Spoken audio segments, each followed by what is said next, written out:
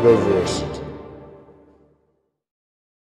Greetings, I'm Shad. I'm a historical weapons and armour enthusiast as well as a practitioner of historical swordsmanship, specifically medieval European swordsmanship. With that foundation of knowledge, I want to take a look at the weapons from Monster Hunter to see how effective they would be. Now, I understand this is a fantasy setting, okay? And usually when I have a look at fantasy kind of weapons, I do a bit of both. I look at how practical they would be in the real world if you're just a regular person, but I always like to, of course, try and make the concession that, alright, how effective would they be in their own setting with the kind of concession that you could actually use them? Say you have the strength to use them and that their weight distribution seems to be somewhat similar, or the weight distribution is in such a state that would reflect the way in which they are used. Because a lot of these weapons, especially like the greatsword that we're going to be looking at, if you held it out like that in front of you, you would simply tip over. It doesn't matter how strong you would be, okay? If you do not weigh like as much or more than this greatsword, the point of balance between you and the greatsword would go past your feet, which would just make you tip over. Like, you could lift it up like that, and it could be light as anything if you've got superhuman strength, but if your weight is simply not enough and you hold it out, you're going to tip over. That's the reality. With this image in particular, it's interesting because you see how far his foot is forward. That is kind of indicating that there's a lot of forward weight, perhaps not as much as the weight of his own body, but in reality, if you had a weapon like this, like, I don't know how dense these bones are, but if we're comparing them somewhat to the same area around steel, but having said that, that could be why they make them out of bone, because they're lighter. I don't actually know, but that could be an interesting kind of world-building thing, that these bones are as strong or stronger than metal, like steel, iron, but they're lighter, which means that they could get away with making them much, much bigger. That's kind of, that would be a cool explanation. I would really like that, but we're not really going to be going into that too much. We're going to pretend they are the weight that it's kind of reflected in how they're used, and so you can hold them out like that and not tip over, which actually means that it wouldn't nearly be as heavy as what it should be for its size, density, and the kind of ballpark figure we could estimate what material, you know, weight it would have. And so with those concessions made, are these the type of weapons you would want to use to fight giant monsters? Like, you know, dragons, dinosaurs, things, all that fun stuff in Monster Hunter. And we're just going to go through each weapon a bit. I'm going to share some of my thoughts, drawing from the foundational understanding I have in medieval combat, how weapons work and all those things. So, well, we kind of started with the greatsword already. Let's dive right into that. The greatsword we're specifically looking at right now is called the Great Wyvern Jawblade, and it's a more iconic kind of greatsword in the Monster Hunter franchise that appears in multiple games. And this one, as you can see, is actually made out of the jaw of a wyvern, where you can see the teeth marks, and they've separated and just sharpened up one edge and attached a handle to it. And interestingly, in some cases, or in some games, the handle actually retracts into the bone a bit so you can carry it easier. So this is this is kind of one of the things I like about Monster Hunter. It's so over the top and ridiculous, but we're just going with it. Like, we're just going to say, okay, let's pretend you can even lift this thing, and like, we're going that way.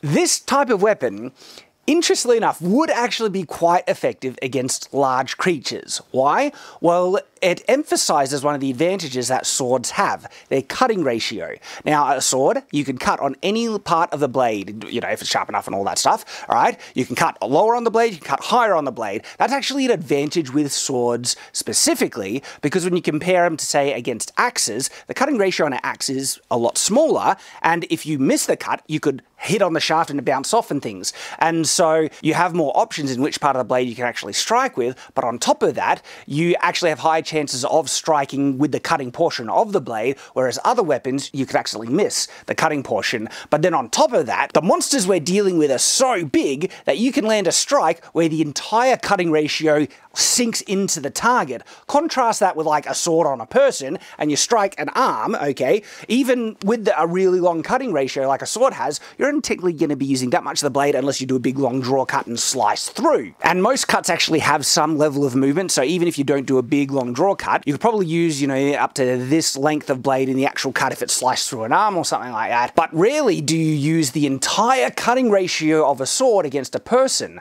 But in a Monster Hunter setting, these things are so big that you could sink the entire entire blade into a monster, like a whole thing, and that means the level of damage you can do potentially against these monsters is far, far greater. Like the cut you could do against a giant, you know, like dragon or dinosaur T-Rex or something like that, could be the whole length of the blade, and these blades are as long or longer than even a person standing up at times. And so that would leave a much larger cut, say in comparison to an axe. If you like swung an axe through, I don't know, the ribs or something of a big giant monster, the overall cut and depth of the cut would be smaller in comparison to this huge sword. And so that actually gives a bit of an advantage to this crazy big sword. Interesting thing that happens in Monster Hunter World, which is the second most recent Monster Hunter franchise, there's a new one that's just been released very recently, is that they do have a sweet spot on the greatsword that when you strike with it, it does more damage. And it's not the tip, it's not the base, it's actually very comparable to where the standard sweet spot is for a lot of swords, and it's right here, and just will show you with a graphic, which I think is brilliant, actually. That reflects something quite realistic with real swords, because there is a sweet spot on real swords that when you strike with them, you do more optimal damage, though the geometry of the sword really affects this, because some swords can actually cut much more efficiently at the tip than other swords. Swords that are focused on thrusting and having a smaller tip with less mass there, obviously cut less efficiently, but swords that have still a lot of meat at the tip can still cut quite well there. But overall, I give the greatsword a thumbs up, and from my own time playing Monster Hunter, the greatsword is kind of my favorite, and I just want to say, I really like the animation. They didn't go to the full extent of how realistic it would be, like if you swung that sword, it would pull you with it and you'd just go flying, but they do show the momentum carrying the user to some extent in the animations in Monster Hunter, which I thought was brilliant, where you do this hit and you kind of fling forward and then you do a flip and you pull it over and you do another hit. I thought that was brilliant and I loved it. So at the moment, maybe it's a bit of bias because I always did favor the greatsword. It is my favorite. I should say as well, by the way, Monster Hunter greatswords are not historical greatswords. There is a historical greatsword, which is some of the biggest combat-used greatswords in history, and these are things like the Zweihander, Montante, or just really, really big two-handed sword. These are they're a lot different. You can see they have much more slender, thin blades, so because in the real world, we are restricted to reality, physics, and the actual strength and weight a regular person has. So to make such big, when I say big, long swords practical, the blades, of course, are made very, very thin, point of balance lower to the blade to keep them functional and usable. And so I wouldn't really, to call these great swords in the sense that they are really long. They're not the real historical. They are very different to the real historical greatswords, is my point. Honorable mention to this greatsword from Monster Hunter, which has a rocket attached to the top end. Now, I've already talked a little bit about rocket-propelled weapons, but that was more in the context of hammers. There's a video there on them. So if you want to hear my thoughts, check out that video, because it's just so ridiculous and over the top, but funnily enough, maybe it could work. Check out the video. So the next weapon we'll look at in the Monster Hunter franchise is the longsword, which is actually also one of my favorite weapons. Interesting thing about the longsword is that the proportions and lengths of this longsword is far more in common with the greatswords of medieval history, depending on the design, because the longswords of Monster Hunter are actually based more off of the Nodachi or Odachi, or the Zanbato, the really giant Japanese-style swords. Now, what's interesting, in some cases, I actually think the translation of Nodachi translates to longsword, and so perhaps they're using the literal translation of that from Japanese to English. I don't know what they call it in the Japanese version. Maybe we'll bring it up, or we'll find out in editing. But it's called the longsword, and maybe they're calling it the longsword because the medieval longsword is much smaller. It's still two-handed, okay? It's the classic knightly two-handed sword. It's smaller than the greatsword, but the length of the longsword in Monster Hunter is like actually longer than the greatswords of medieval European history, and there are variants of the longsword that actually have a cruciform, shape. They're not the curved kind of Nodachi swords. They have a crossguard, double-bladed, and they're, like I said, those ones, look, they're more in line with medieval greatswords. But anyway, so all the benefits that I kind of talked about in regards to the greatsword do kind of apply with the longsword from Monster Hunter. Interesting, in some cases, the longsword does actually look to have a longer blade than the greatsword. The difference, like the big difference here, is weight. And so, and they show this in the game as well. The greatsword is a slow weapon, all right? Cumbersome, you have to do these big wind-up swings and it throws your body around. The longsword is a little bit faster. It's kind of fast for one of the largest weapons, but not the fastest in the game. So they have that. And if we were to enter the Monster Hunter universe, and with the concessions in play, there are certain physics results that should still apply. For instance, weight causing greater penetrating power. And that would be the difference between the greatsword and the longsword. The greatsword has insane weight and just mass behind it. And so the momentum and the cutting power of that would be crazy. And that's what the longsword would be lacking, okay? It would have less weight driving force to really go through. And so what would often happen, especially with these giant creatures, the longsword would hit and it wouldn't penetrate as deep. And what would happen is the blade would hit, and then curve, and then kind of slice on the edge, and not penetrate it deeply, but you get these long kind of slicing cuts with it. And then the cutting ratio would still be very, very high because it could slice all along that really long blade. And so it's interesting, we can sometimes get hung up, and I can do that as well, with the correct terms, like a longsword is supposed to be this. But as a descriptive term, this is a very long sword. It actually applies to the design. It is like, maybe you call it the really long sword or something. But I think for just the descriptive name, it applies because as we kind of compare it to even the greatsword, it seems to be a bit even longer than the greatsword.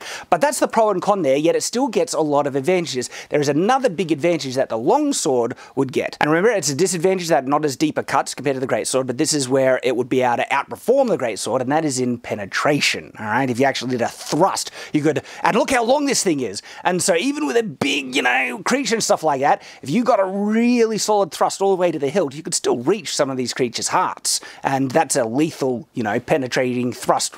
And so that's its big advantage. In the Monster Hunter game itself, there's one thrusting animation, which I find a little odd, because to me, that is missing one of the most devastating uses that this weapon could have. And it is the thrusting capacity because it's so long and it's more pointed than the greatsword.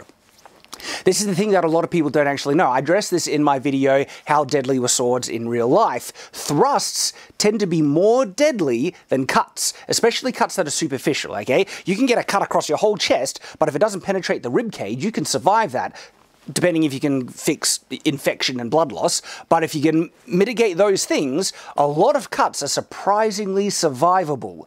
But thrusts, on the other hand, like thrust, when I talk about head, neck, and torso, where all your vital organs are, very dangerous. Thrusts on limbs and stuff, depending if you hit an artery or not, but if you miss an artery, thrusts on legs and arms are very survivable. But vital organs on the main body, thrusts are actually far more deadly than cuts.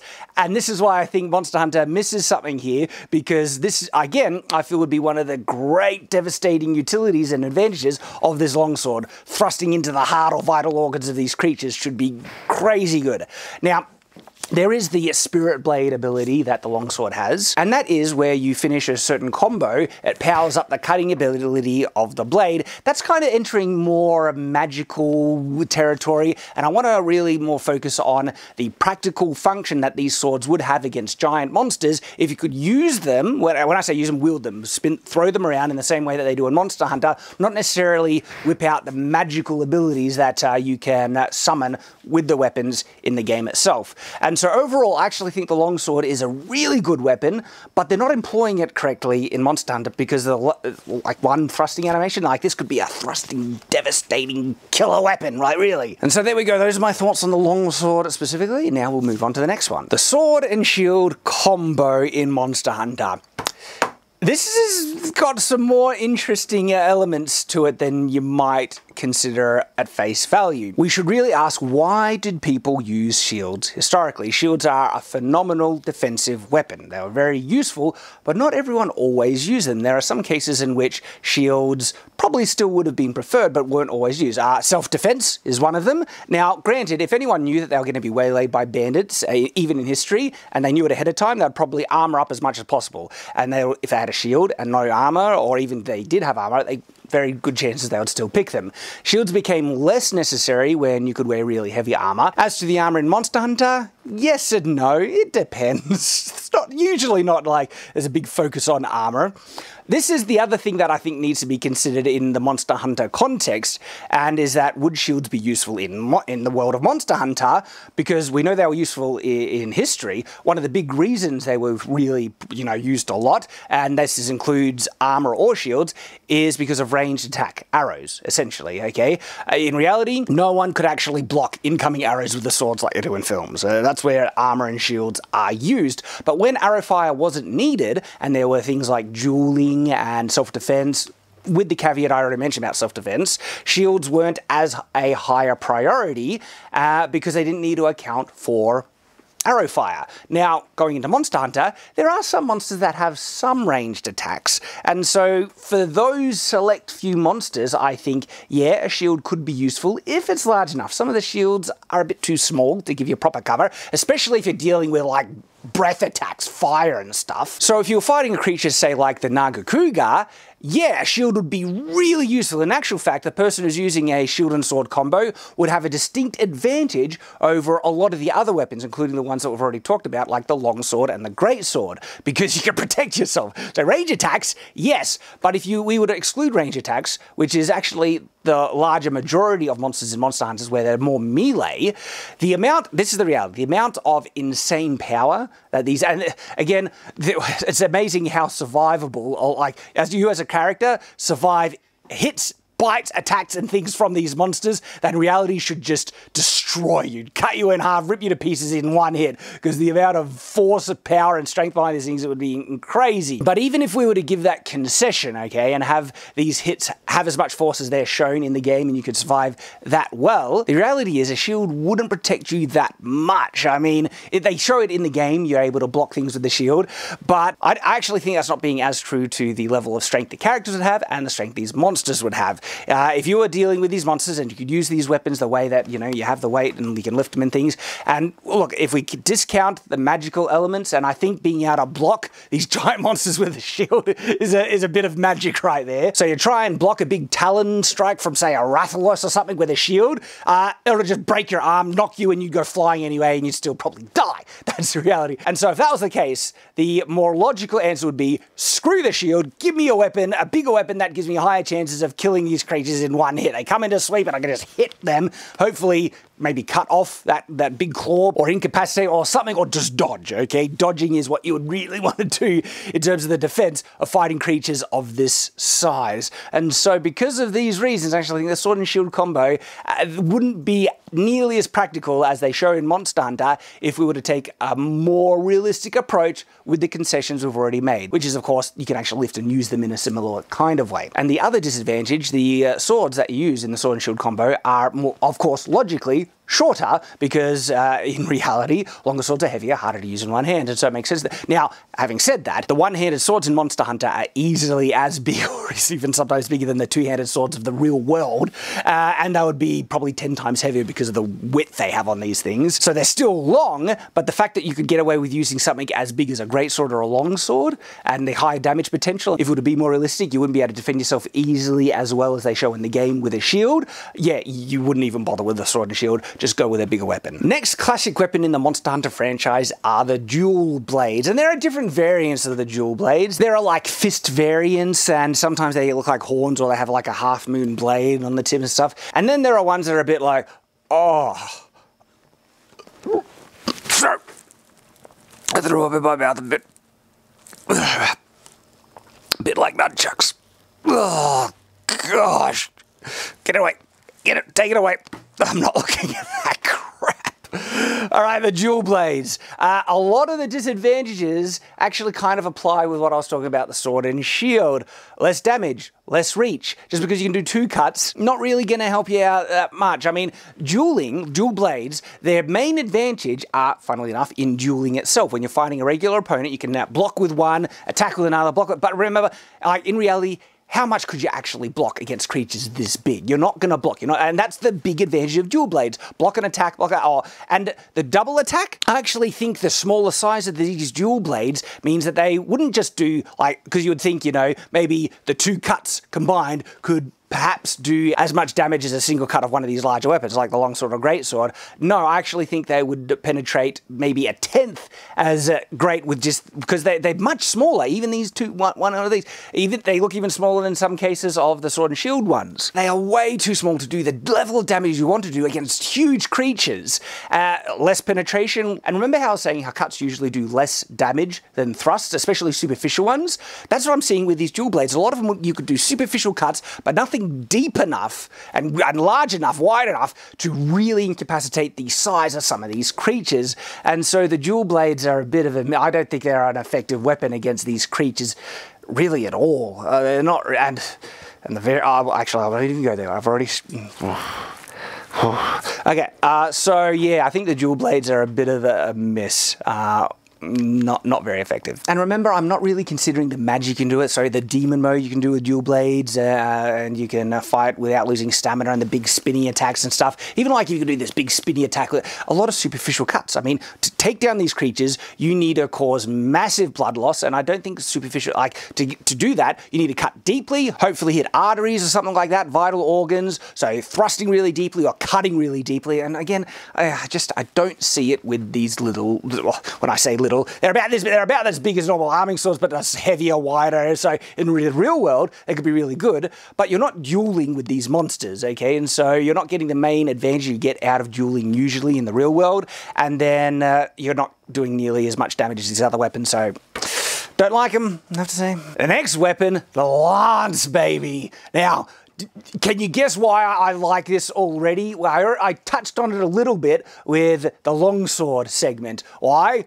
Thrusting, deep penetration right into the heart, okay? And remember, thrusts are usually more lethal than cuts because you can hit vital organs, especially on the torso.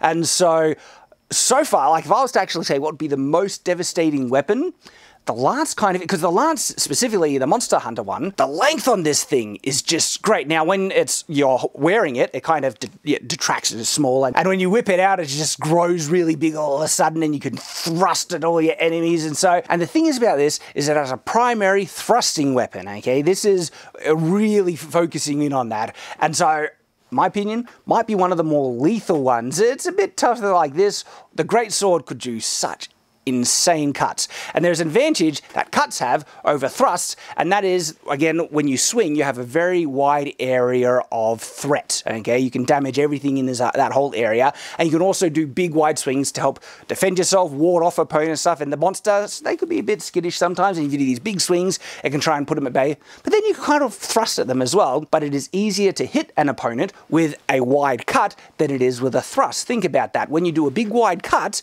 you actually are offending an entire plane, okay? And so if we were to look at this whole axis, anything along this axis, wherever they are, big wide cut can still hit someone who was there or standing there. Thrust is completely different. You do a thrust, and if they were standing there, you would have missed. That's the thing. Thrusts are harder to land a really good hit. But if you're trained, and we can assume that the Monster Hunter people are very well trained, this is a very lethal weapon. Now think about this. There is some historical precedent to it, because one of the really lethal weapons of the past was the lance from on horseback, and they would go boar hunting with it, and so it's kind of a beast, and it keeps you at bay, keeps you safer, and very deadly. You can do it with speed. The odd thing about the lance is that it has a shield with it as well. And I think the shield is about as same usefulness as the sword and shield combat. You don't really need it.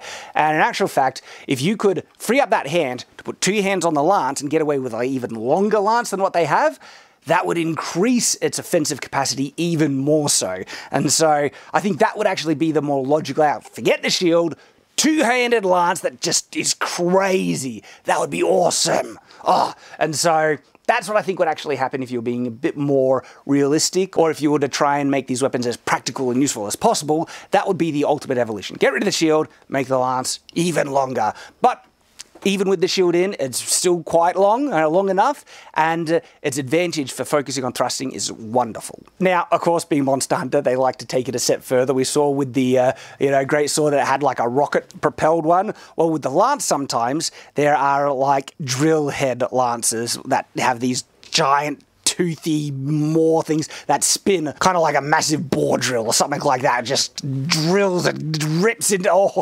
it's vicious, and I love it. This is crazy, over the top, ridiculous. I think it's brilliant. Yeah, so lance. Give a thumb up to the lance, not to the shield, get rid of the shield, but the lance, yes. The next weapon is the hammer, and this one, this is the interesting thing about it. You could assume that the greatsword weighs about as much as the hammer. The hammer just kind of concentrates the weight on a smaller area, but that means it's mainly doing superficial surface damage, no deep penetrating cuts or anything like that. And in reality, the hammer, even of the, like if we look at the size of the hammer and the size of the sword, like the greatsword, the hammer would do vastly less damage than the sword. Would it crack bone? Of course it would crack bone. If you hit, one of these monsters to the side, you could crack the rib, but compare it. You get a good solid hit with this hammer to the side rib cage of one of these monsters compared to the same hit with the greatsword. The greatsword has potential of nearly cutting that creature in half, where the hammer, you'll shatter some ribs, maybe internal bleed, but like just less damage overall. And so, because this is the thing, hammers are great, and historically they were great for this reason, because of concussive damage, getting through armor, and specifically cracking skulls. They had just insane weight and focused that weight to such a fine area. But there's a difference between the historical context and the Monster Hunter context, and it's that in historical context, to focus such a high amount of weight in a small area, hammers were optimally designed to do that, because swords are very thin. The actual striking ends were light and they don't have much mass. They relied on the really sharp edge to focus it, to be able to cut deeply. But now let's go to the Monster Hunter world. The swords, like especially the greatsword, easily look as heavy as the hammers. And so even if you hit like a particularly bone armor kind of head on one of these creatures, with the greatsword, you're still going to do probably as much concussive damage through it as if you hit it with the hammer. And so the greatsword is essentially a hammer, as well as being an insane cutting cleaver on top of it. And the hammer is just a hammer. And so I think the size and weight of the greatsword basically nullifies the hammer's main advantages completely, because you get all those advantages of the greatsword, and then you don't get the other advantage of the cutting capacity of the greatsword of the hammer. And so I think because of that, that makes the hammer mostly useless. Well, it's not useless. Of course, if you had nothing, a hammer is better than nothing. But because if you had a choice between the hammer and the greatsword, like if anyone was approaching this really logically, what would naturally result in being able to use these weapons, I don't think anyone would pick the hammer. The next weapon we'll look at is the insect glaive, and I'm a little bit conflicted about it because one of the main utilities of the insect glaive is essentially a magical ability. But you could say, no, it's using the creatures in the world, because you have this insect that can fly out, grab monster essence, and it comes back and it helps you charge up something in the staff that gives you more aerial ability. Because with the insect glaive, you're actually almost able to kind of jump in the air, but we could do a bit of a hand wave and say the insect glaive has some type of, insecty ability to fly in some cases, and you're able to use that as a point of leverage in the air to propel yourself even further. And so if that was the case, let's pretend that this isn't magic, it's a natural byproduct of the creatures in the world, and the insect blade actually is somewhat kind of like a living creature. And makes sense, insect glaive, insect. And if that was the case, we can try and go with it. And then the main benefit of it is its main benefit in the game. It's greater mobility. Would it actually be a devastating weapon? Well, it's a bit of a spear, okay? You can certainly thrust. The thing is, though, from its size and mass, in comparison to the mass of some of these other weapons, like the lance, like the longsword or greatsword, its damage capacity wouldn't nearly be, not even as half as good as some of these larger weapons, in my opinion. And so the insect glaive's main advantage, I think, would be, if you were to look at this more practically, would be a defensive advantage, because it can keep you more mobile, and one of the best defenses against these giant monsters is moving out of the way, because I don't think you should really be able to block these strikes or attacks from the monsters. And so that would be the big advantage. And then if it can get you in a good position to strike at a really vulnerable area, like an eye or something like that, that could then help, mitigate the negatives that comes with it, which would be its lower damage potential. I think it would not be able to hit nearly as hard as the other weapons, but it's hard to really quantify because, how valuable is this greater mobility? It can keep you alive, and so it's a bit of a toss-up there. I think it certainly has its place then, because there might be certain monsters, absolutely, where you really want to be mobile, and any other weapon you just die with it, and so the insect blade would then have a really prominent role with, and it can do damage, not as much as these other big ones, but they can do enough damage. Next weapon, personal favourite of mine, the bow. I like archery. I like to shoot medieval war bow, 100 pound myself. And so of course I very much love the bow. Now in the Monster Hunter context, okay, I think this would probably be the prime go-to weapon out of any other weapon. In orders of magnitude almost, in reality. If you can kill these giant monsters at a distance before they can get to you and threaten you, you would always go with it. And there is something really cool and, you know, different to these bows compared to the bows that exist in the real world, and that's their insane size. I love it. I think it's brilliant. Like, these are portable ballistas, almost. You are shooting lances, like these, you're shooting spears, right, at these monsters. And depending on how strong the monster's hide is, because there are some scaly monsters that perhaps these arrows wouldn't be able to penetrate, and that means you need something of insane force, like the Greatsword or the Lance or something like that. That's where you might be forced to get closer to really break through the hide. But any other monster that doesn't have like insanely strong bone, hide, scales or whatever, this weapon would be the prime weapon in my opinion. Take him out from a distance, giant lance thing shooting, and I mean they also have a utility that they can coat their quote-unquote arrows, not arrows, they're lances basically, spears, right, with poisons and other things. And so again, that's the strategy. Keep yourself safe, keep yourself at a distance, kill the scalies, you know, without them allowing them to get close. And the bow in Monster Hunter is so over the top. I love it. I think it's great. They're like, obviously the characters in Monster Hunter World are stronger than the regular human. They have superhuman strength combined with the fact that the weapons are as strong as metal and other things, but must be lighter. Otherwise, regardless of how strong you are, you would tip over. But because of that superhuman strength, we can just accept these people have the capacity to use these bows, pull them back. This is the thing, right?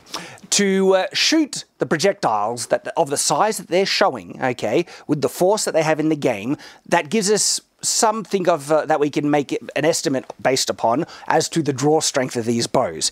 And we're kind of in the realm of like, gosh, like, I'm thinking at minimum 400 pound draw strength, if not 500 pound draw strength in these bows, which is insanity, right? Highest draw strength records that, you know, we have in, you know, even from history in the modern days, around 200 pounds. Humans, people can draw a 200 pound bow, but that's the upper echelon, and only a number of people managed to reach in the modern day. And of course, there were some people who were able to shoot that level of bow in history as well. That's so, like, that is so high. And granted, the war arrows they shoot are, you know, nice and beefy, but look, again, look at the size of these things on their lances, okay? And so maybe 500 pound draw strength is not even enough. It'd have to be even higher.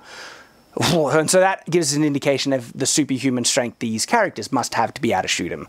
Just on a side note, look, I started watching the Monster Hunter World movie.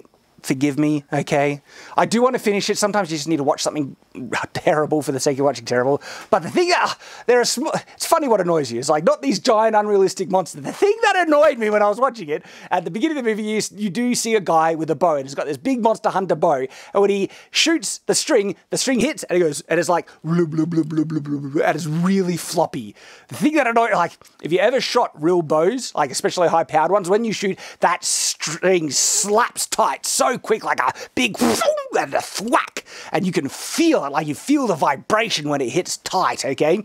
And for the fact that this bow is supposed to be so big, supposed to be able to shoot such large arrows, and the string is so floppy, I was just like, dumb thing to get annoyed with, annoyed the heck out of me. All right, the next one, light bow gun. I'm a little divided on this. It's like sitting in between something like a crossbow and a gun, because it can kind of shoot bullets at times. Okay, so in terms of damage potential, I don't think it could do as much damage as the big bow. Look at the size of the bow, look at the size of the arrows it shoots and things. But if this thing is more like a gun, I mean, guns are of course much smaller, so it's hard for me to make a call on. If it was only shooting or, you know, propelling things to the strength of the bow that we see on it, they would be hitting with much less force, and that would, to me, indicate you would only want to use it against smaller game. If you're trying to use it against much, much bigger things, nowhere near as good as the big bow, unless, of course, this is more like a firearm, like, you know, ballistic damage. And then that changes the game completely, because if you're shooting ballistic projectiles, well, they're of course hit with much more power than even a lance launched from a bow, which would make it a very effective weapon. So it's hard to make a call. But this is kind of fixed when we get to the heavy bow gun, because is this like a bow, crossbow, or is it a firearm? It very much looks like a firearm in some images, and we don't really know if it's relying on the bow itself to shoot. But if we could equate that the bow on the heavy bow gun is as powerful as the actual bow that you're using, well then yeah, devastating weapon is basically a high-powered, high-caliber firearm, ballistic thing in the Monster Hunter universe, and that would be very useful. You get all the advantages I kind of talked about with bow, kill them at a range, and you can shoot some very high-powered stuff with it. So I don't really like the light bow gun, but heavy bow gun, yeah, I think that would be quite useful. I mean, look, it actually shows bullets. Those are bullets, okay? So to me, that indicates that sometimes it's not using the bow to propel them, that it's actually using ballistic technology, chemical technology, you know, gunpowder and stuff, to propel these giant bullets. And so I think big bullets against the creatures, useful, yeah. And if you're wondering if firearm technology exists in the Monster Hunter universe, well, I think it would be contradicted by the fact that the gun lance exists. Now the gun lance, okay. This almost nullifies the utility of the lance, because if, like, think about it. Realistically, even though the movesets are different with the lance compared to the gun lance, if you actually were able to hold a gun lance and has this big blade on the end, you should be able to technically do as much attacks, like thrusting attacks with the gun lance, as you could with a normal lance. And then it's also a massive gun as well. Now, odd thing is, with the gun lance, it seems like the actual gun shots, the projectile shots of the lance, don't have that great a range, which is odd because that's not really how firearms work. You know, if you can propel something of such power with this level of range, it should technically still move in that direction with great power for a very long distance. You know, and so if we were to look at it more realistically, those projectiles should have more range, simply put. And especially with that utility on top of the fact that it is still a lance, this is like really, if we were to say, you know, do the proper extrapolation of this weapon should be able to do this, even if the game doesn't allow it, but it should be able to do this, this might be like the best weapon in the game so far. You got projectile, ballistic fire, and you have deep penetrating, long range lance. It's a crazy weapon. And like, really, look at the size of this gun, okay? The reality is, ballistic technology trumps bow technology, okay? And so, if you have a bow versus gun, the gun really should always win. And raises the fun, interesting question, why are the bows still used? If, you know, they're a gun technology, you could say, maybe to deliver poisons or whatnot. Still, the gun lance. I think that's the winner so far. Again, because all the advantages I talked about, the lance, plus a big massive cannon. Interestingly enough, you could try and say there is kind of a historical equivalent to the gun lance, and that is the really long musket firearms that have bayonets attached to them. Because when you have such a weapon like that, it's not a sword, okay? It's more like a spear or a lance. That's also a gun. Long bored rifles that have, like, you know, long barrels on them, like the old muskets, with a bayonet. That is essentially a gun lance. Historical equivalence, there you go. Now going on to the next weapon on the list, and that is the switch axe. And this is another weapon that I'm a little conflicted on, because its main operation is kind of around a magic thing, where you hit with the axe, which builds up energy of some type, and then you switch it, which folds, like there's a back blade which folds on top of the axe blade, turning it into a sword. It comes down, you can use it like a sword, and that unleashes all the energy. So, if you're in the Monster Hunter world, I don't see a logical through line why you would need a weapon of this design to use that ability. Like, why can't other weapons store energy and then release them? And so I'm not really sold on it makes logical sense that you need a switch axe to be able to use that utility. And then if we just analyze the weapon as is, like an axe that can turn into a sword, you basically have an axe that is not as good as the main axes in the game, or a sword that is not as good as the main sword in the game, and switching between the two doesn't really give you massive advantage. You would be better served by doing a dedicated big sword or a dedicated big axe, and not having one that is an imperfect version of either. And so I don't really like it. But that is, of course, taking out the magical component that you can do with it. And again, the other thing is, like, the axe isn't as big as the size of weapons you can get. And these giant weapons would be able to hit with so much more force than the sword version or the axe version of the Switch axe, which again makes it a less efficient weapon for this universe, in my opinion. I'm not a fan. So while we are on the topic of transforming weapons, we get to the Charge Blade. This design is fun and inventive, and don't get me wrong, even the Switch axe was fun and inventive. I kind of liked how they had the design there. And this one is also kind of fun, where you have a sword and shield, but you can attach the shield to the sword, and then it moves up the blade of the sword, and the shield becomes an axe head. That's kind of fun. The thing to determine how practical this would be to ask the question, is that really needed? One, I don't think shields would be that effective in the Monster Hunter world, so you wouldn't really need a shield. And it seems like, by the context of this weapon, is that when you attach the shield to the sword, you can do more damage with it. It essentially becomes a more efficient weapon. And if you can do that, why not just make a big axe that's like that weapon without the shield, so you can use but all the time with the advantages that it gives, being able to do far more damage, because again, I think shields wouldn't really have a prominent use in the Monster Hunter world unless you are fighting against monsters that are shooting big barbs at you and you need some type of defense against ranged attacks. So that's really my take on it, I don't see too much of a point, unfortunately. It is cool. I love the design, though. Now, this is the weird thing about the Monster Hunter world. There are actually no giant axes in the game. You have a big giant two-handed sword. There's no real big giant two-handed axe. And the Switchblade kind of fits that role of the big two-handed axe, except it's not permanently a big two-handed axe. And I think, like I said, just more logically, just give him a big two-handed axe. Problem solved. The problem is, though, is that I think a big two-handed axe would not be as good a weapon as the giant greatsword they have in this game, because of the cutting ratio issue. Remember how I said the big cutting ratio on those big swords gives it a big advantage over, say, even a big axe? And so because of that, if you had the choice, you would always go big giant greatsword, and so perhaps that's why they don't have the axe. But if they don't have the axe for that reason, why do they have the Switchblade? You know, it just comes when I'm thinking about it logically as I can, at least.